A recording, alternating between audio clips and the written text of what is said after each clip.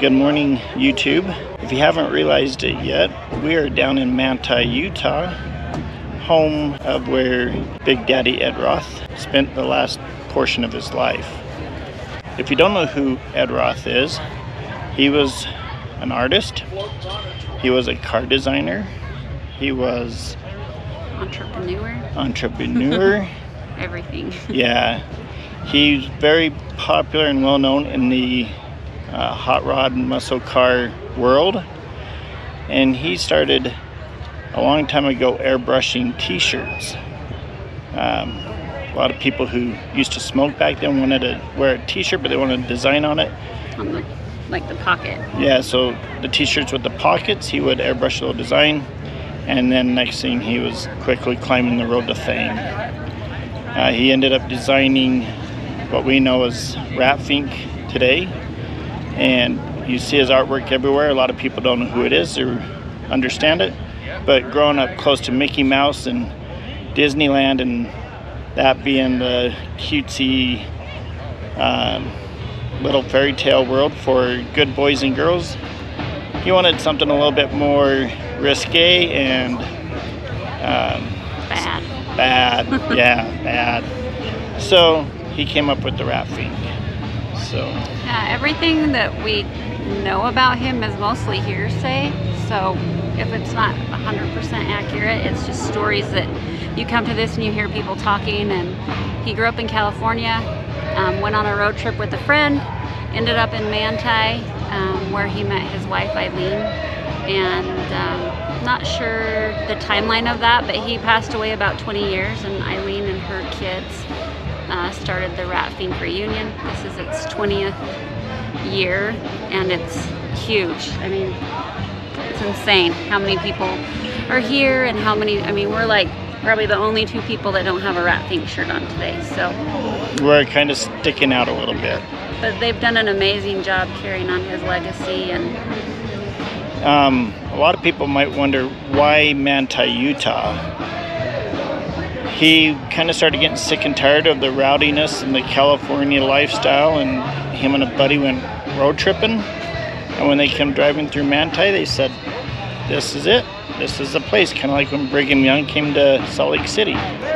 So he hopped off the bandwagon and started life here in Manti, Utah. And after being here, he met Ilene Roth. Her name wasn't Roth at the time, but Ilene, who worked at the county assessor's office, I believe, and they started dating, got married, and a lot of the people here had no idea who Ed Roth even was, except for the local Sunday school teacher or the brother Roth who worked at the temple. You're good.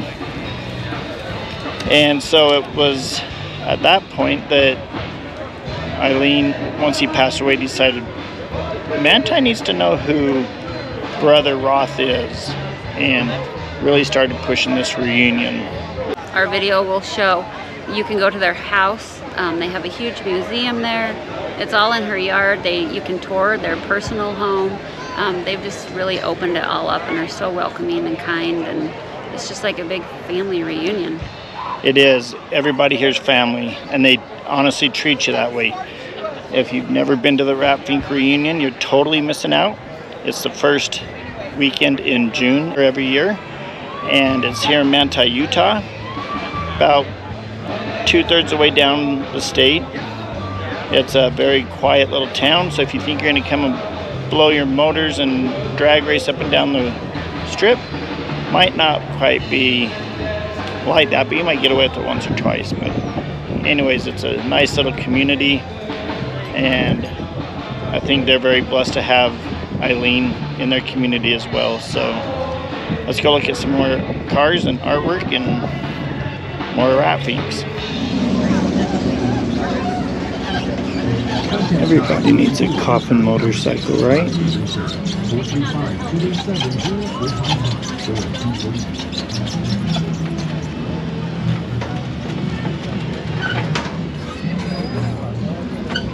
Alright guys, so I'm here with Mason from Evanston, and Mason built an unbelievable car. Check this out. This is a coffin car, and he's going to tell us a little bit more about it. So it was, got the idea from the TV show The Munsters. Always wanted one, just money was tight, and so this is what it turned out to be. You know, a couple four-wheeler parts and a Model A frame that had laying around the ranch, and this is what it turned out to be.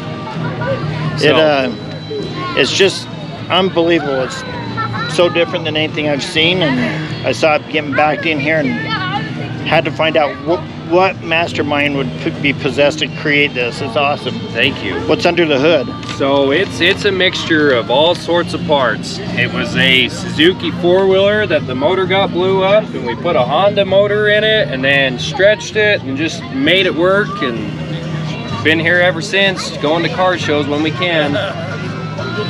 So I heard a wicked rumor. I heard that you can actually ride wheelies in this. Yes, only in open fields, because kind of gets a little hairy. And like I said, money's tight, and when you go a little crazy, it tends to cost you at the end. Yeah, well, awesome job. I'm very impressed. Thank you. Thank you.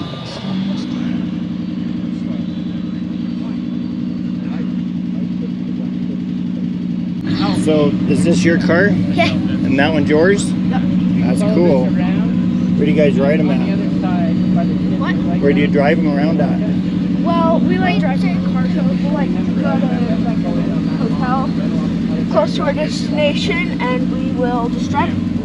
That's cool. Yeah, we will just go on Dad's truck. Or if it's not, we'll park with our grandpa's truck with the trailer, and we'll just drive them out, bring them to the car show. That's pretty sweet.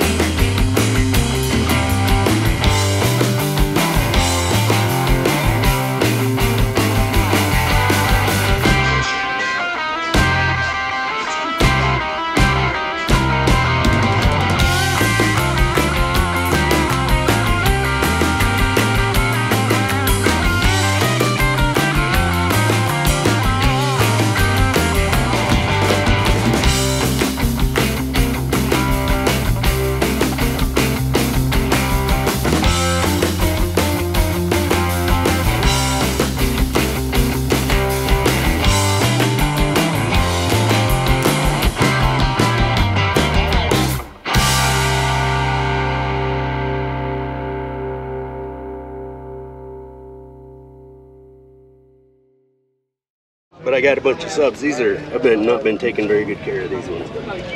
But, hey. I can't get away from this guy everywhere I go. Keep on following you. He's following me.